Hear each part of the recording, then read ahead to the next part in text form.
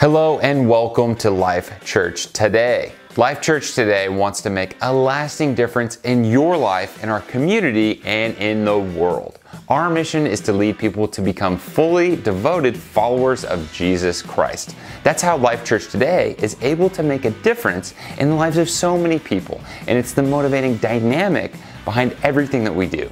You see, church isn't merely a building, it's the people. So we aim to bring church to you. We meet around the globe online and in physical locations throughout America. No matter how and where you join Life Church Today, you'll find friendly people who are excited to get to know you as you become part of the Life Church family. And wherever you are in life, you matter to God, and you have a purpose to fulfill. Life Church Today wants to help you become the person God has created you to be.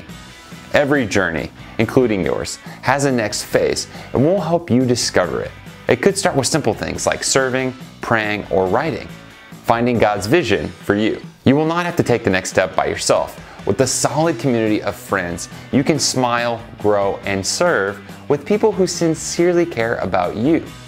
Enjoy the sermons, read the devotions, reach out and contact us. We respond to every single person who writes us, or find a group to join you on your faith journey. Worship, give, and love. Our community and world.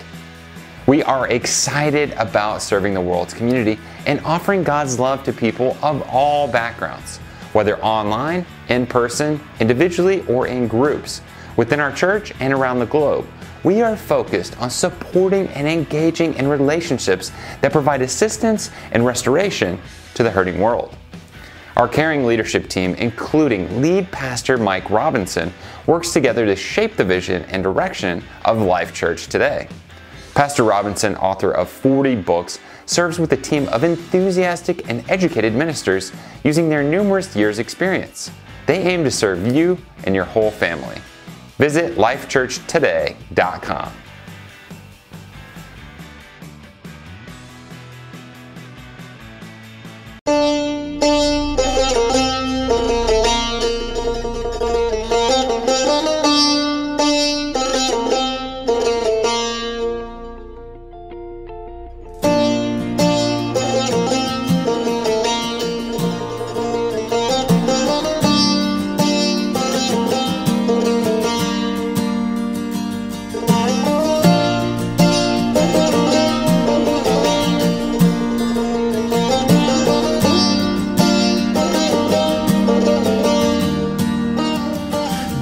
גדול אלוהי, שירו כי גדול אלוהי, כל אחד יראה כי גדול אלוהי.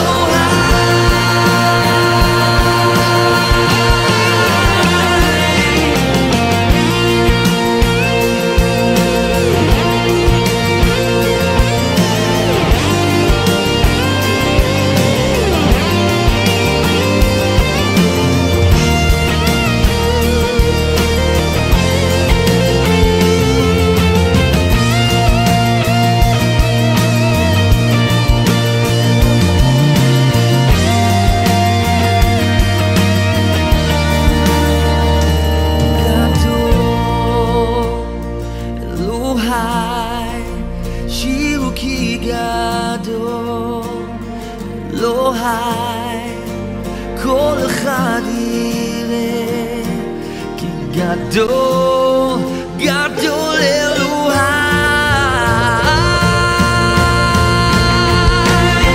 גדול אלוהי, שירו כי גדול אלוהי, כל אחד יראה כי גדול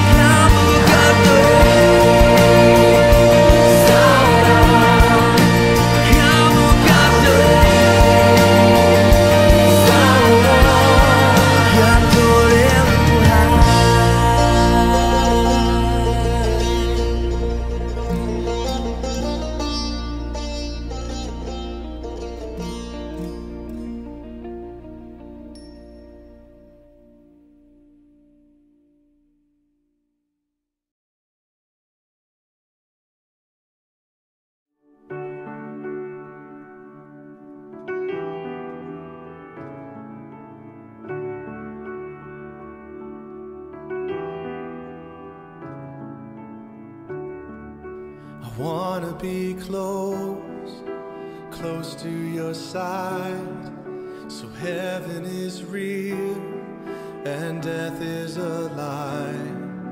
I wanna hear voices of angels above, singing as one, hallelujah,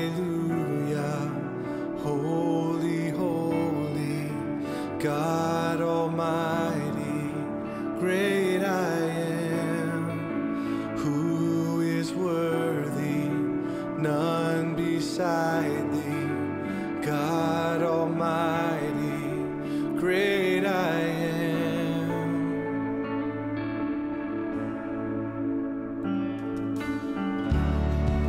I wanna be near, near to your heart, loving the world, hating the dark. I wanna see dry bones living again, singing as one, hallelujah, holy, holy, God Almighty, great I am. Who is worthy? None beside thee, God Almighty, great I am. The great I am. He's the great I am. Great I am.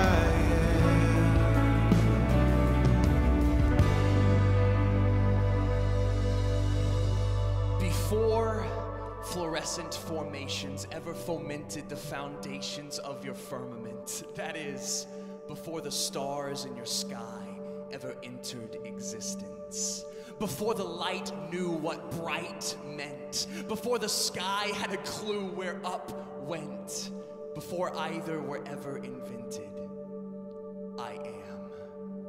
Before terrestrial perennials terraced your planet's territorial terrain, that is, before the plants in your ground were ever ordained, before roots were ever arranged, before fruit had a taste, before either had a name, I am. Before the ocean had a bowl, before the surf discovered its role, before the grave was made Sheol, before man had a soul, I am. Before Eden was installed, before the garden serpent crawled, before the tree, before the fall, I am. For I am truth before there ever could be false. I am perfection before there ever could be faults. I am by all, in all, through all in all, and I am to be called. I am. Before the curse usurped the ground and drove you away from the divine. Before you felt that separation between who you are and the intention of your design. before you tried to abide in sources of death in order to find life, before you combined yourself with any form of pleasure you could find, before you felt so alone, before you felt so dry, before you tried to run away from my side, I am the vine. Before the cherubim ever guarded the garden, before the flaming sword was ever sharpened, before that chasm between God and man was ever widened, before you lost all hope in becoming a citizen of heaven, before all you earned was endless flame, before all you deserved was righteous pain, before you were a sheep hoping not just to be some lion's prey, before you were a lost lamb longing for a pen, longing to escape your fate, I am the gate. Before sustenance turned to gluttony and food became an enemy, before attraction was based on anatomy and sex was removed from matrimony, before money became morality and our greed grew into the only causality, before you were empty without me, before you tried to satisfy your appetite with anything, before you strived to feel alive by filling your strife with the fleeting vices of your fleshly devices, before your hunger for relief left pangs in your side, I am the bread of life. Before you became acquainted with pain and death, before you ever tasted loneliness, before disease destroyed what you possess, before eyes could go blind, before ears could go deaf, before you lost the one you loved to the grave's unyielding cleft, I am. For before mankind stopped living so that they might just survive, I am the resurrection and the life. Before that sadness that grips your mind led you to darkness and thoughts of suicide, before that distortion of man hurt you so that you now hurt yourself, before you knew razors and risks could create a new hell, before those wounds turned to scars and those scars became your way of life, I am the light.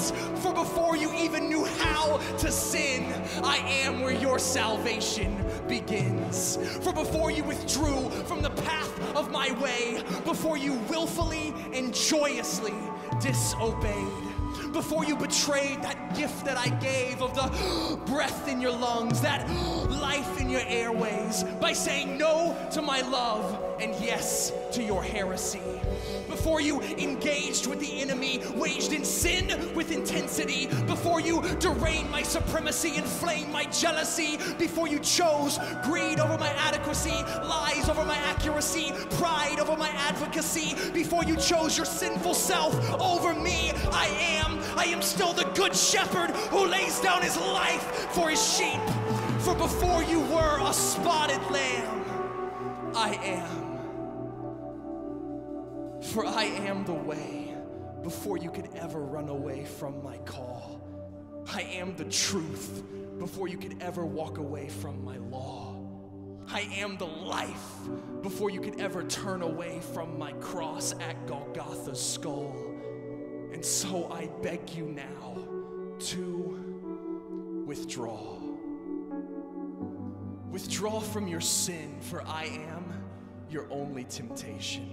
Withdraw from yourself, for I am making you a new creation. Withdraw from your pride, for I am ruining your reputation. Withdraw from your self-righteousness, for I am your only mediation. Withdraw from your hopes and dreams, for I am your only expectation. Withdraw from your life, for I am your crucifixion.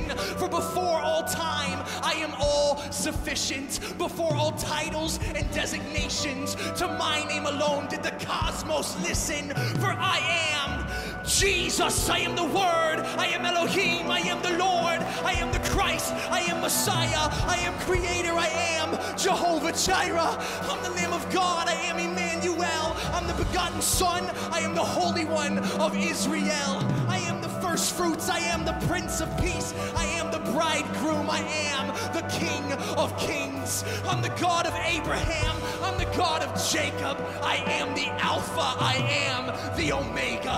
I'm the Holy One worthy of praise. So withdraw into my side. Withdraw and be made mine. Withdraw and with me stay. Withdraw into my way. The mountains shake before you, the demons run and flee. At the mention of the name, King of Majesty, there is no power in hell, nor any who can stand before the power and the presence of the great I am, the great I am, the great I am, the great I am, the great I am, the great I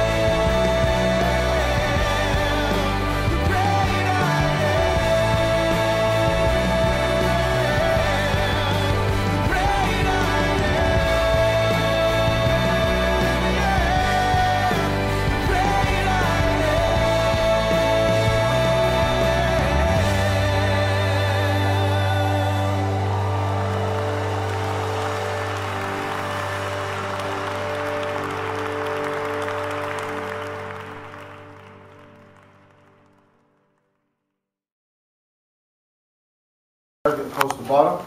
Acts chapter 2, verse 38 and 39. Hear the infallible, almighty, life-changing word. Then Peter said to them, repent, and let every one of you be baptized in the name of Jesus Christ for the remission of sins, and you shall receive the gift of the Holy Spirit. For the promise is to you and to your children, and to all those who are far off, as many as the Lord our God will call.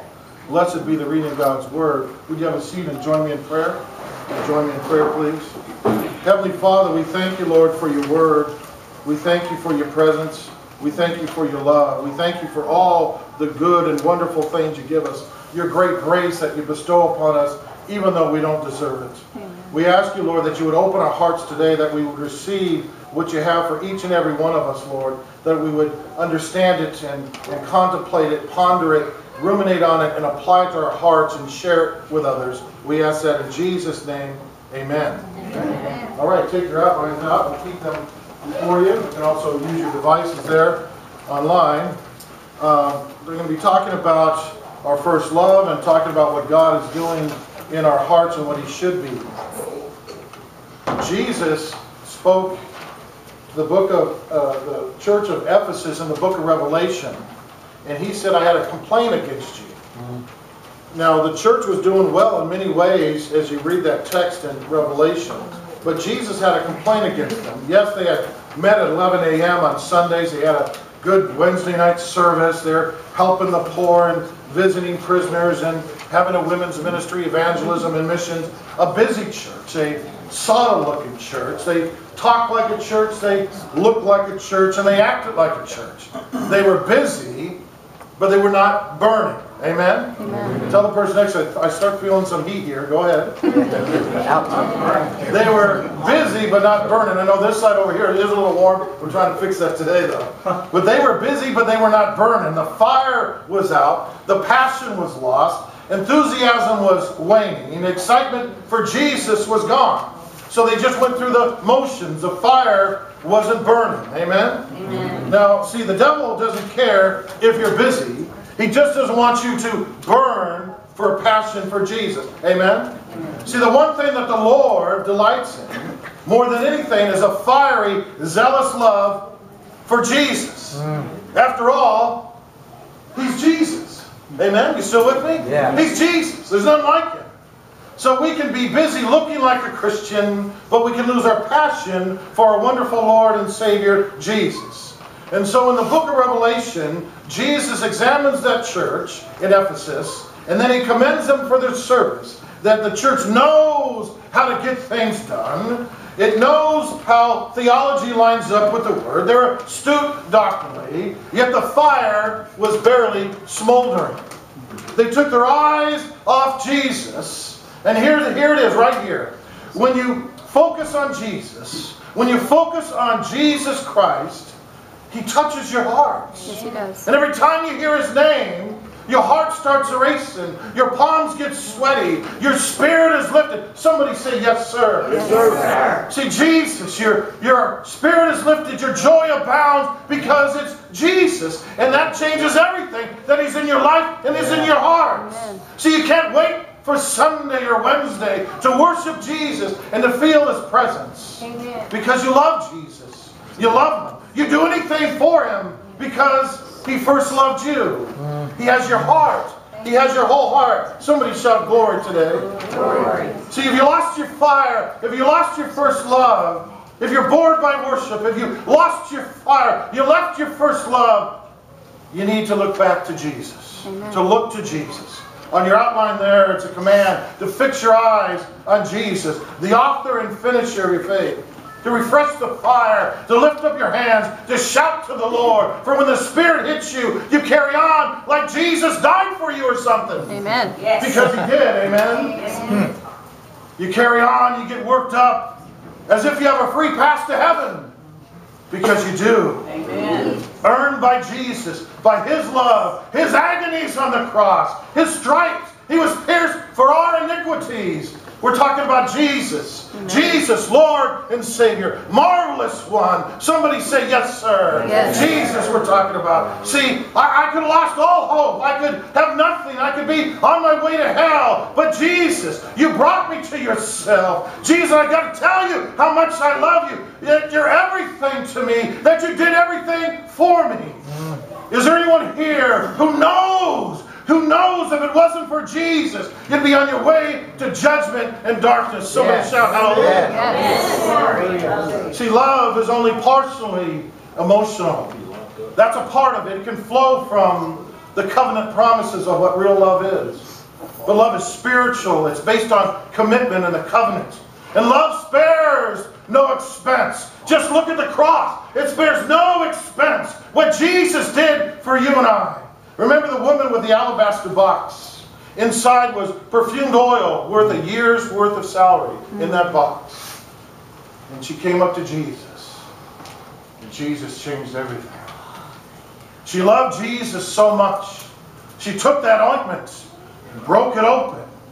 And did not just dab it in her palm and rub it upon Him. But she poured it all out upon Jesus. She poured it all out. And worship and love and praise for Jesus. When it's real, you gotta pour it out, amen? You gotta pour it out. And God has been good to me. I gotta pour it out. God has blessed me. I gotta pour it out. Jesus loved me and gave himself for me. I gotta pour it out. And there's somebody else here this morning that God has been good to you, and you gotta pour it out. You gotta pour it out. You gotta pour out your whole heart to Jesus because he's everything to you. He's the Alpha and the Omega. Somebody say amen. Amen. Say, I don't want just a little praising. I want to give God my best praise. I want to give God all my heart. I don't want to shout just a little bit, but I want to shout with joy. See, when our football team wins, we shout. But you know what? The Bible says that God wins. That truth wins. And ultimately, God's will win. Amen? Hallelujah. See, all the football players get when they win is a Super Bowl ring. But in heaven, I get a crown. Amen. I get a crown. I have a crown waiting for me in heaven. A crown that does not fade or diminish. Somebody say, yes, sir. See, Jesus gives that to you. Why? So you can throw it at his feet because he's worthy of all praise and glory. Amen? He is. And Jesus says to the church at Ephesus, remember. And you and I remember how good God has been to you. Remember when you had nothing, how good God has been to you. Remember when things didn't seem to line up, you couldn't go on, but how good God has been to you. Remember when you were down to your last dime, and who made a way when there was no way but God. Somebody say amen. But most of all, here it is, remember Jesus. Remember Jesus. Jesus of Nazareth. Jesus the Christ. Jesus the Son of God, the Son of Man. Never ever forget Jesus. Always, always remember Jesus. Forget it all, but never ever forget Jesus. Amen. Remember when you were lost and facing judgment, and Jesus came and plucked you out to the world of crime, grime, and slime of sin. And he loved you, forgave you. And he set his peace upon you. Yes. Receive that even today. That shalom upon you. That's a wellness and a wholeness that comes spiritually from God. That can change everything in your body, soul, and mind. That shalom, to receive it today in Jesus' name. That he set his peace upon you. Yes.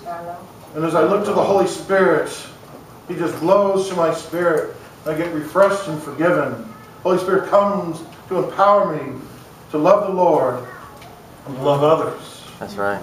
In Acts chapter 3 on your outline there, Peter is preaching a sermon by the power of the Holy Spirit. And he says this, if you would look at verse 22. Men of Israel, hear these words. Notice the centrality of Jesus in this sermon. The first sermon to blast the church off, to launch the church, to advance the church. Notice what Peter says. Men of Israel, hear these words. Jesus of Nazareth, a man attested by God to you by, notice this, miracles and wonders and signs, which God did through him in your midst, as you yourselves know. Now notice this. Peter appeals to hostile witnesses. These guys have great weight when determining legal truth. Hostile witnesses. He says, you guys are the ones that did it, and you know these things went down. Him being delivered by the determined purpose and foreknowledge of God, you have taken by lawless hands, have crucified and put to death, whom God raised up, having loosed the pains of death, because it was not possible that he should be held by it. There's so much here in this. But Peter says, hear these words. Now remember, the New Testament's written in Greek, and the Greek is very powerful, very forceful. What Peter is saying, as you yourselves know, do it now. Wake up and do it now. This is not time to relax. This is time to do it now. That's what Peter is saying here, to come to Jesus. Why? Because the determined counsel and foreknowledge of God has allowed these things to occur so that you could be saved. Amen. That lawless man, that's the word where we get antinomian from, men without law, they're the ones that put Jesus on the cross. And that's some of the people that Peter is preaching to right now. He said, you did crucify. Notice how out front the cross is, how essential the cross is. You can't find that anywhere else. Jesus died for my sins on the cross. He says, you did slay. That's where we get the word annihilate from. They tried to annihilate Jesus. But you know what it says? God raised him up. Yes, he did. See, I serve a living Redeemer. Yes. He's alive. Jesus is alive. They tried to kill him, but he's alive. Yes. And Jesus, it said here, did many miracles. See, as you notice as we preach here, we preach spiritually and intellectually and emotionally. Why? Because God said to worship Him with all of our heart, soul, and mind. And I know some of us, when we get intellectually, you kind of want to fade out. But see, that's when you need to be challenged. And those of you who don't like to be so emotional, you kind of like to be quiet and you're more shy and reserved. You need that. You need to grow in that area. And all of us need to grow spiritually. So it's okay. Wherever you feel uncomfortable, that's the Lord trying to push you a little bit, grow you a little bit. But Jesus, it says here, did many miracles, signs, and wonders. I heard this week about a 4-year-old young man named Tyrell, and he had deadly B-cell lymphoma. He said it's not, nothing's, you know, it's done. You're done. You know, we'll give you some chemo. We'll try it. But as the chemo was going on, he was just getting weaker and weaker. And the poor little 4-year-old, you know, they were just trying to give him the best comfort that he could on his way out. But then one of the parents said, you know what? No, I am not going to accept this. If it's God's will, so be it. But right now, I'm going to pray, and I'm going to pray in Jesus' name. And they prayed, and they had the church pray. And the churches sent out prayer bulletins around all the churches. And they prayed and prayed and prayed for little Tyrell. And all of a sudden, suddenly he gained strength. He's there at home to die. And then all of a sudden, week after week, he's getting stronger and stronger. And by Christmas, he has his full strength. So they bring him back to the hospital. And this is what the doctor said, I quote, this is what the doctor said. He declared, God has healed you. He's healed you. There's no other explanation. He went on to say, God looked down and worked a miracle. Yes. Amen. Amen. Amen. Hallelujah. The name of Jesus. Hallelujah. We don't even have not a small understanding of the power of the name of Jesus. Yeah. But employ that name. Trust Jesus in His best. And Peter says the determined counsel of God's will. In other words, that God, He's the author of all things. We know that there's a big bang, that somebody started the big bang though, right? Who pulled the trigger? That's what scientists tell us. But God, it says, disposes, but man proposes. Or man plans, and God has His way, right? The determined counsel of God's will. Notice the word counsel there. I can't have a counsel with my own will. But God can, because He's Father, Son, and Holy Spirit. So that's really interesting right from the beginning. But man proposes, God disposes. An elderly woman was at a prayer meeting, and she just blurted out to the whole congregation, Lord, just have your own way in our lives. Have you ever prayed that? Have your own way in our lives. Not my way, but your way. That's what she did. In that meeting was a gal named Adele Pollard, and she was going through a really tough time because she wanted to go on a missions trip to India, and the funds weren't coming in. And so she joined everybody in there and said, Lord, just have your own way in our lives. And then Miss Pollard went home, and as she was pondering those words over and over in her life, Lord, just have your way in our lives, she wrote the famous hymn called, Have Thy Own Way, Lord. It's even sung today. Often in our lives, discouragement and heartaches and trouble comes, and we don't understand it. As children of God, how are these things happening? And you have to say to God, have your own way. You pray for what you think is best, yes, but you always pray, Lord, have your own way here. God's determination is for knowledge, that God started all of this. Scientists tell us that there was that Big Bang I mentioned earlier. We see it from the background radiation in the 1990s. It was proven. The scientists, when the Big Bang theory first came out, they didn't like it. Because what they said was it tells us that there was a creator. So a lot of them tried to avoid that. Many of them stuck to their guns until the 1990s, that there is no Big Bang. But now they're pretty clear that there was a Big Bang. Something started this whole thing. And see, that leads us to the proof of causality. And it's very, very powerful. It's very, very simple. That God determines all things. That God is foreknowledge, organizes, and designs all things. And here's the proof, though. That all effects have a cause. All effects have a cause. Say that with me. All effects have a cause. See, the universe started by the effect of the Big Bang. God caused the effect of the Big Bang. Nothing else is possible. Consider these two possible options for the Big Bang. Either nothing created the Big Bang and had it explode upon nothing, which is impossible, or something powerful enough to create this whole thing started the universe. Those are your two options. Either nothing created everything, or God created everything. It's your two options.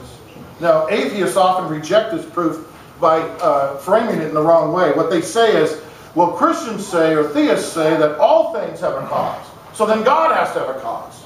But notice, that's not the way it's supposed to be framed. Thomas Aquinas never framed it that way. It's that all effects have a cause, not all things, because God is not an effect. He does not have a cause. So it's not like, who created God? Nobody created God. God has always been. By definition, He's the Alpha and the Omega. So all effects have a cause, and we can see this all the way in Peter's preaching, that he's talking about how God foreknew and predetermined all these things, that God uses secondary causes in all things, and He's in control. Science just keeps telling us that more and more. Then Peter goes on to say in verse 25, for David says concerning Jesus, Him, I foresaw the Lord always before my face, for He's at the right hand that I may not be shaken. So where is Jesus? After the resurrection, Jesus ascended to heaven. So that's where Jesus is. And then what I want to key on, and then we will end, is that verse we read during the reading of the Word, verse 40. It says here, or verse 39, for the promise is to you and to your children, and all who are far off, as many as the Lord will call.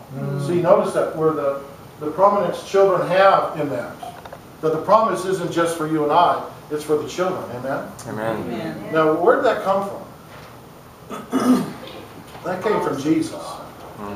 Remember in Luke chapter 18, Jesus is there, and He's with a bunch of babies and toddlers. This is Father's Day, after all, right? Yep. So we'll cover the middle of that text next week, Lord willing. But here, I just want to expound briefly on Jesus and children and how the promise is to the children.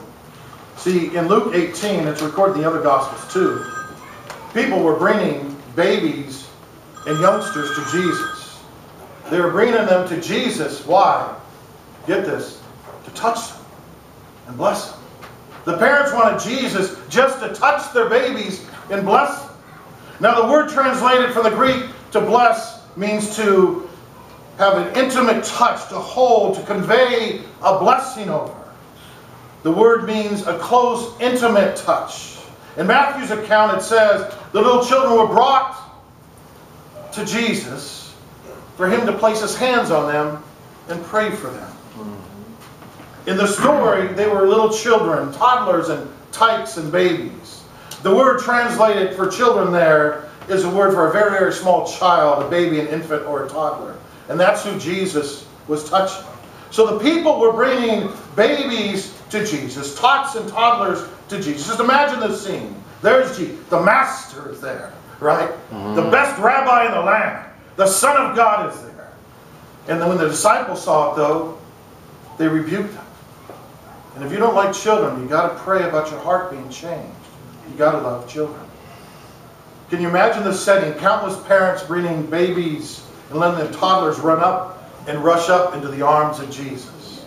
And Jesus, with great joy, would scoop them up and pray for them and love them and bless them, even though the disciples didn't want it to happen. So the promise is for the children too. Well, the children in the time of Jesus were prized by parents. They weren't prized by the culture, especially the Greek and Roman culture. They were considered unworthy of adult attention, but not with Jesus. Jesus said, suffer or allow the little children to come unto me. Do not hinder them. Jesus called the little children to Himself, even though His disciples were trying to stop it. The promise is for the children. And now I can imagine the scene. The red-faced disciples have told the parents to control their children. And then Jesus rebukes the rebukers. So little swarms of toddlers run right past the disciples, under their legs, through them, and going to Jesus. Running to Jesus. As if it's Christmas Day and they're going to open presents. Because there's a better present than that. It's Jesus. So little toddlers run right past the disciples and jump into the arms of Jesus. And Jesus usually sits when He teaches. And you can see these little ones snuggle up close to Jesus. And Jesus lays His hands on them and prays for them. And soon all the children and the entire crowd have run up to Jesus. And they're crowding around Him like a divine jungle gym, all laughing and giggling and hugging, waiting for His touch and His prayer. How marvelous How wonderful, how beautiful. Jesus covered in toddlers. Imagine the scene. Hallelujah. Thank you, Lord. Jesus is saying, allow the little children to come unto me. Do not prevent them, for such is the kingdom of God. That's part of the reason the book of Acts is written, is to see the advance of the kingdom of God and to see that old men and young men and children can be used by God. Someone say amen. Amen. So Jesus put the disciples in their place, and Jesus tells them, if you don't receive them, you don't receive me. The disciples are saying, Jesus, you don't have time for the children. Take them to McDonald's or something where there's a playground there. But Jesus was livid. He was not going to stand for this. These are kids and toddlers and little tots, and Jesus is saying, oh, do I love them. They're mine. Bring them all here. Come, little ones. Come, I love you. For Jesus loved the little children. And the little children loved Jesus. And Jesus loved that. Amen? Amen. That's our Savior. Jesus loves children. He makes them a top priority. And the most important blessing Jesus gave them, the most marvelous, wonderful blessing these tots and toddlers received, was Jesus himself. Amen. That's right. The toddlers and the babies and the little tykes. Jesus blessed them with himself. Only Jesus can bless them with agape love and eternal life and himself and his heart, all that he is. He touched them and blessed them. Here in this scene, fathers and mothers and perhaps older children are bringing the young children. Many of them were babies. Proud parents handing their precious bundles of joy into the arms of Jesus. Can you see the tots rushing and jumping in the arms of Jesus, snuggling up to his chest, and he places his hand upon their warm little heads, and he blesses them with love and mercy. You see, Jesus loves the little children. They all scrambled past the disciples and climbed into Jesus' arms, laughing and giggling and feeling the love at a level that's beyond words. Love that comes straight from Jesus. For Jesus said, come to me, and allow all the children, all the babies to come unto me. And so this gives us a great lesson. When you're talking to your relatives, your co-workers, your neighbors, especially your children or your grandchildren, and you want to talk to them about Christianity or demonstrate your Christianity, don't boast about yourself. Don't make it about yourself. There's a place for a testimony, we all know that. But they have to know that your Christianity starts and ends with Jesus. Amen. That Jesus is everything to you. That mommy or daddy, I'm flawed. I have my foibles. I make mistakes. I don't always do what I should do. And that's why I need Jesus. See, son or daughter, it's always about Jesus. It's not about my performance. And my neighbor, and my friends, my co-workers, my relatives. It's not about me. It's about Jesus. See, the things you see in me that you think I'm a hypocrite over is why Jesus died for me and why I need Him and why you need Him also. So we have to come to Him like little children because it's always, always about Jesus. With this, and I'm done. The minister was coming in and he announced that he's going to preach on the love of God. That's all he's going to preach on, the love of God. And so he comes into the building to preach his sermon. And everybody knew he was going to preach on the love of God. So he comes in there and he turns the lights off. And then lights a candle. And he goes forward. He says, I'm going to preach on the love of God. And he takes his candle up to the crucifixion. And he illumines the nail-scarred hands of Jesus. And he says nothing. Then he takes the candle up to the thorn-pressed crown on Jesus' head and lights it up with the candle, and he says nothing. Then he takes the candle to the side where Jesus had the spear thrust through him and lights that with the candle and says nothing. Then he takes it to the feet of Jesus with the nail scars and lights that part of the crucifixion and says nothing. And he blows out the candle and he walks out of the service. And that was a sermon on the love of God. Amen. If you ever doubt that God loves you, Just look at the cross. Don't look to yourself. Don't do it. Look to the cross. Look where perfect love was manifested and died for you in Jesus. Let's go to the Lord in prayer. If you would bow your heads and close your eyes and join me in prayer. Heavenly Father, we thank you, Lord, that you love us, you love the children, that the children are a promise for you, Lord, that all the people in our lives, that we should not be those who fake it, who try to make ourselves look so religious and so right, but that we would always tell people how much we need you, that we fail at times, we mess up at times, we don't always say or do the right things, but you, Jesus, always forgive us and always love us. Father, help us extend that love into our marriages, into our families, our homes, our neighborhoods, and our town, and the world, Lord. That you would use us, Lord, to extend the love of God that came and beamed forth through that cross and the resurrection of Jesus. If anyone here hasn't walked with Jesus for a while, maybe you're backslidden, maybe you've never made a commitment to Jesus, this is your opportunity. I would ask everybody to have their heads bowed and their eyes closed. And if you are that person and you want to have a place in heaven, if you want to have that love of Jesus, all you have to say is this prayer and mean it with sincerity, and God will honor it. You just say, just follow me in this prayer. Heavenly Father, I believe. I believe you died for me. I believe that Jesus is a Son of God, that he died on the cross and rose again on the third day. I give Jesus my heart and my life. Fill me with your love and with your Spirit, that may follow you all the days of my life. I give you all that I am. And everyone said, Amen. Amen. All right, let us take the Thanks for joining us at Life Church today. It's our joy to play a role in all God is doing in and through your life. We would love to continue with you on that journey. If you have any questions or prayer requests, visit lifechurchtoday.com or email us. We offer free counseling and a free Bible school because we train numerous people into ministry. Use your talents and answer God's call. God wants to do so much for you and through you. If you would like to give, click the donation button on the site. Pastor Robinson's 40 books are on Amazon.